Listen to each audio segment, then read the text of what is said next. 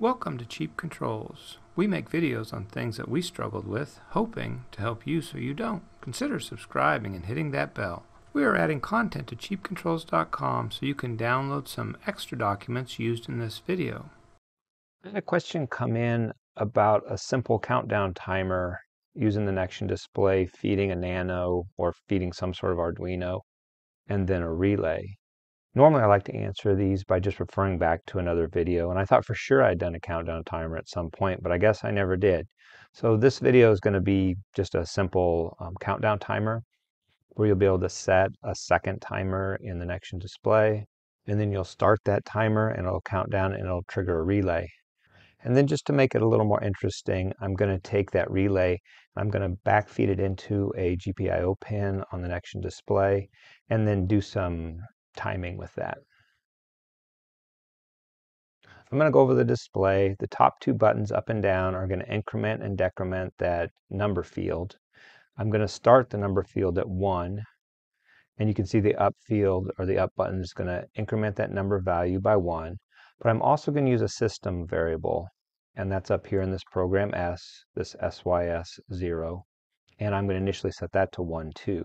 Normally when you default, these are all set to 0.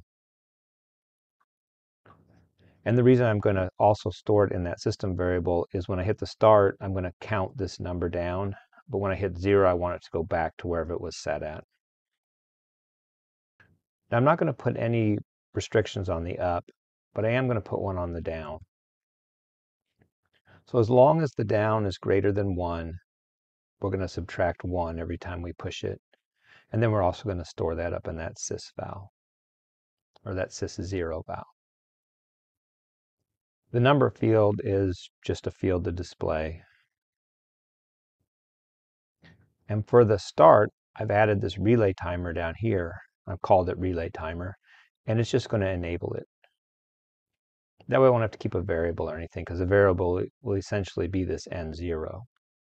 This relay button, when it's pressed, it's going to send a command to the Arduino that says CC timer end. So my plan is when the timer hits 0, the relay, and I'll get to that code in a minute, is going to send a command to get the start time setting. And then when the relay gets triggered up here, it will get an end time. And then we're going to push that time in over here. And once again, this is kind of like the number field. It's just a generic text field. The relay, every time it hits 1 second, because I have the timer set to 1 second, every time it hits 1 second, it's going to decrement this N0 by 1. And so as long as it's greater than 0, it'll keep counting down. But once it hits 0, it's going to reset this N0 back to the sys value, sys0 value. It's going to disable the timer, because remember, all the start button did was enable the timer. So we have to disable it so it doesn't start over again. And then we're going to print that other command, or that other string, C:(C) TMR timer, because all of my commands are 3 characters. And then the value is going to be start. And then it's going to end in a question mark. And I'll go over this in the other, when we get to the Arduino, my structure for this. So this is a pretty simple design. I'll run it in debug here. So when I start it, if I go up, it increments that number field. If I go down, it decrements. It should stop at 1, and it does. So we'll go to 3 or 4. When I hit start, this should count down. And then when it hits a certain value, it should print something down here. We'll change this to a string, and we'll clear it.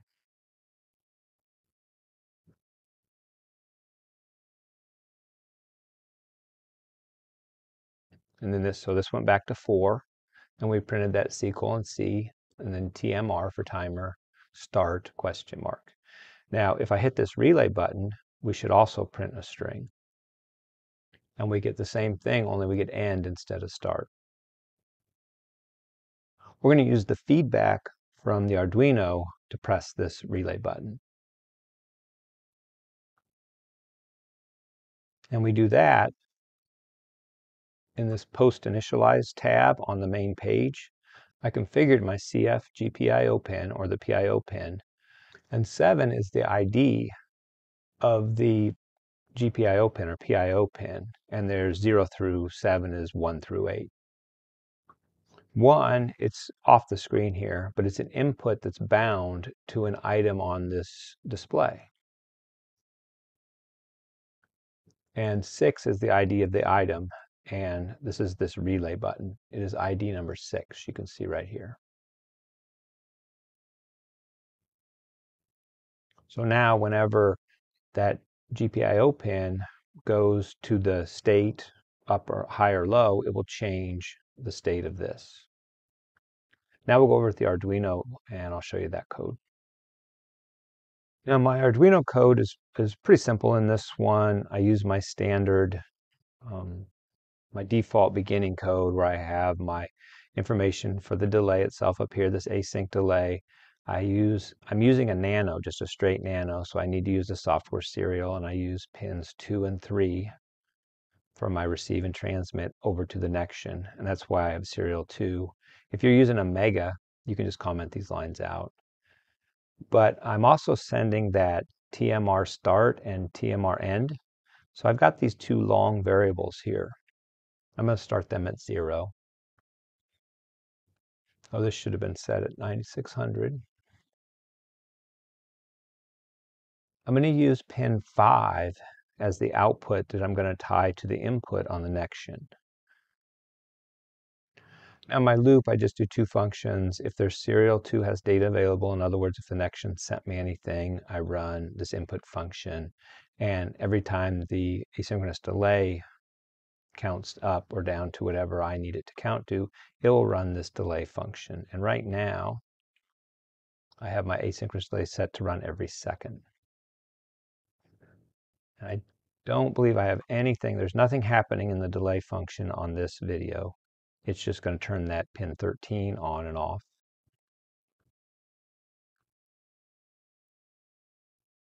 On the input function, every time I pass this function, I'm going to read 1 character at a time. I'm going to store it in this DFD. Now, my first 3 characters I use as the delimiter, C:C. So as long as I get that C:C as my first 3, it's going to go down into here. And then I look for my question mark right here.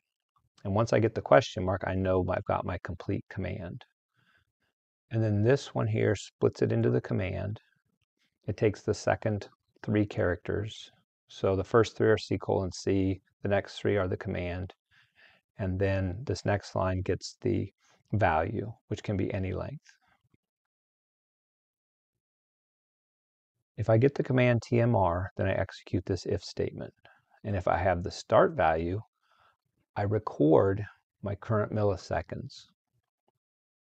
And then what I do is I write that output high.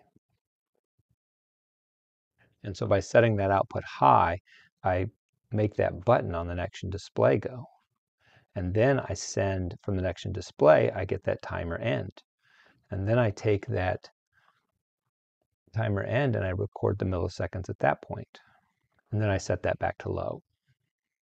And then I end up, after I go to the end, I write the value, this timer end minus timer start, I write it up to that T0 text box. And you need to put quotes around what you send to a text box, so I need to escape it with this backslash. And that's all I do for the Arduino. Now I'm going to switch over and I'll show you it functioning. So I've got the GPIO pins coming over to this 2 relay module. And then I have this orange wire right here. So I have 2 relays, so my first 2 are inputs or outputs only. But then I have the other 6 are up here on this header pin. It's not really very clear in this shot, but that's what these are, header pins. And I have this orange cable going over to the relay output and then fed back into the display. And then I just have this grounded for the other side of the relay. Because these things are pull-ups, so it's normally sitting at 5 volts. So when I flip the relay, I'm going to pull it down to ground. And then this is the line that controls the relay, and that's all there really is to it. And just for testing, I'm going to move this to a ground. And you can see that that relay goes high. So we're using that GPIO pin or PIO pin to control the button.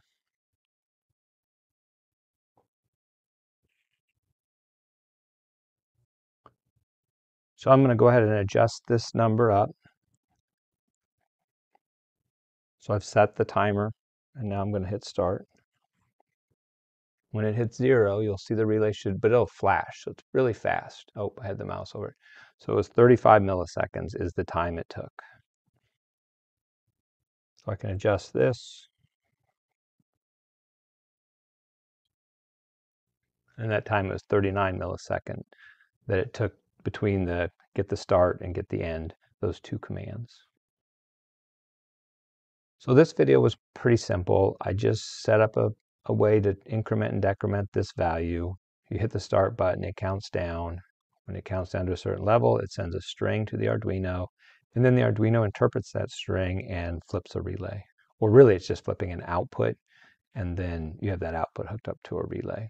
And then just for fun, I send the signal back in through a GPIO pin, and then I send a second thing to the Arduino, and then update how many milliseconds it took between sending the first timer statement and the second timer statement. Well, that's about it for this video. If you like what you saw, consider giving me a thumbs up, and also consider subscribing to the channel. Thanks for watching.